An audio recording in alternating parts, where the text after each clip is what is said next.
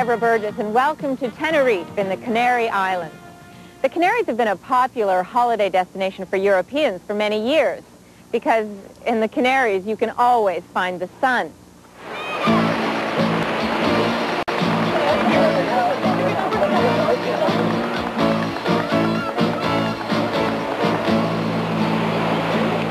Santa Cruz de Tenerife, the island's capital city.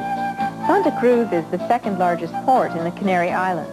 It was here that bananas cut from plantations throughout the island were shipped, providing Tenerife with its main source of revenue. But today, tourism has taken over. The people of Tenerife focus their energy on welcoming visitors, and the town of Puerto de la Cruz has been literally made for them.